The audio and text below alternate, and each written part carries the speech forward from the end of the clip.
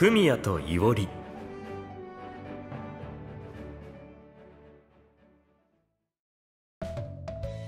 天彦さん。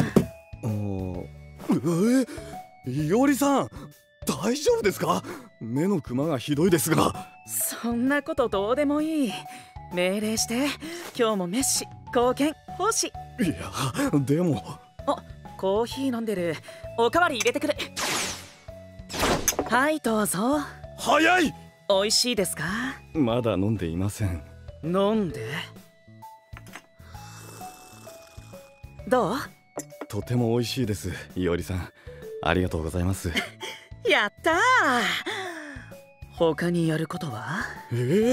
いや、もう。命令しよう。好きにしよう。首輪を引っ張ろう。落ち着いてください。あ、サルちゃんとテラ君、いいところに来た。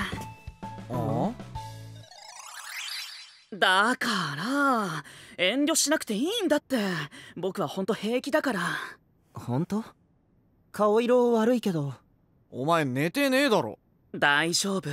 休んだりしたら余計調子が狂っちゃう。ほら早く。オーダーオーダー。そこまで言うなら買い出しお願いしてもいい？はーい。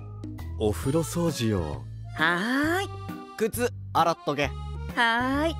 トイレなんだけど。はーい。玄関なのですが。はーい。家の屋根がよ。はーい。ヘッドスパ。はーい。ストリップ。はーい。金くれ。わかった。大金を用意しとくよ。また何をしているんですか君たちは。エスカレートしすぎ。理解君、僕は平気だから。ダメです。ひどい顔をしていますよ。ちゃんと休んでないでしょう。どういうつもりだ君たち。いおりさんを殺す気かね。だって本人がいいって言うんだもん。つい。理解君、本当に大丈夫だから。だってこれは僕が望んでやってること。ダメです。もう奴隷契約とかいうふざけた制度は廃止にしますので。ちょっと待って。いおりくん、今までごめんね。謝っちゃったよ。いや。もう甘えませんので。やばいよこの状況。なんでこんなことになっちゃった？いいよ、悪かった。サルちゃんまで？やばい、奴隷ピンチ。では皆さん、金輪際いおりさんを頼るのはよしましょうね。理解君、君は僕を殺す気かね？秩序イズオールグリーン。全然グリーンじゃない。目の前が真っ暗になっちゃったよ。僕は働く、貢献する、休まない。ちゃんと寝てください。やだー。部屋に戻って。フミヤくん。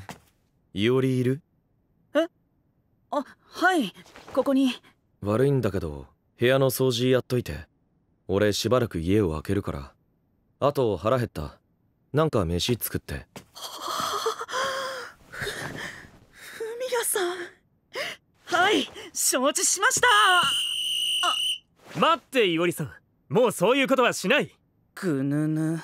ふみやさん、これからはそういうのはなしでお願いします。ぐぬぬぬ。この家の住人はいおりさんをこき使いすぎですからね。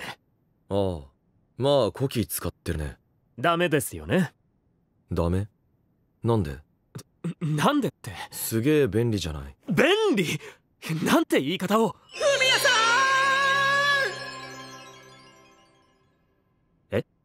利用価値高いよな。利用価値？ふみやさん。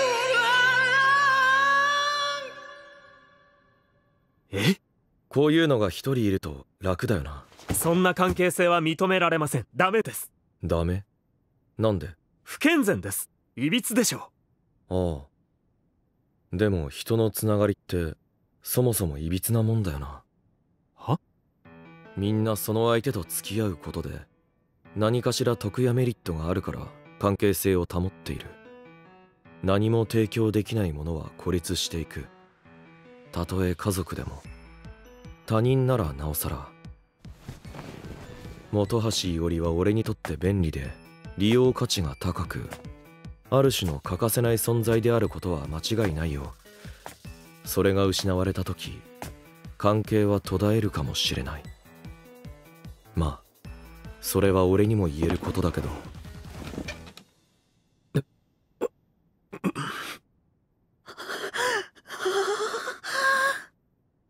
いおり、飯。はい。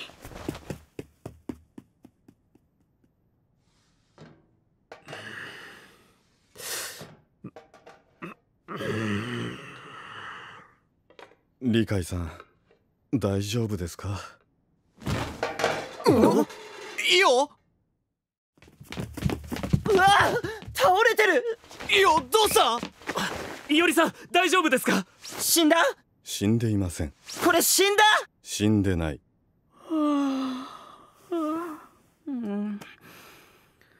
え？ごめん、なんかわかんないんだけど急に眠気が来ちゃって。はあ？なんだよ、寝てただけかよてめえ。急にどうしてだろう、不思議。もうびっくりした。死んだかと思ったしね。いえ、誰も思ってないです、テラさん。部屋で寝てくれば。飯はいいから。でも体力がないと何もできない。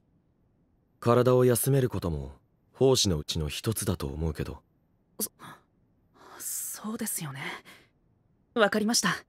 休んできます。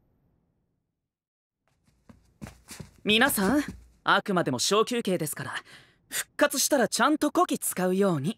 分かってるよ。つかお前がいないとこの家は回んないから。フミヤシャマワワワ。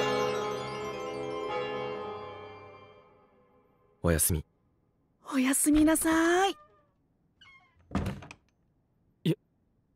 休んでくれた。フミヤさん、これはさすがと言わざるを得ません。ナイス誘導プレー。わざとああいう言い方をしたんだよね。いおりくんが自分から休もうと思えるように。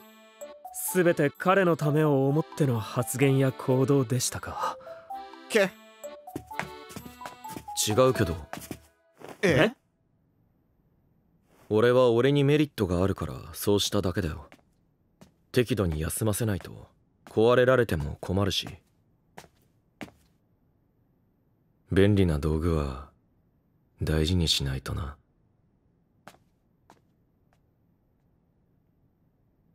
怖っ！カリスマチャージ成功。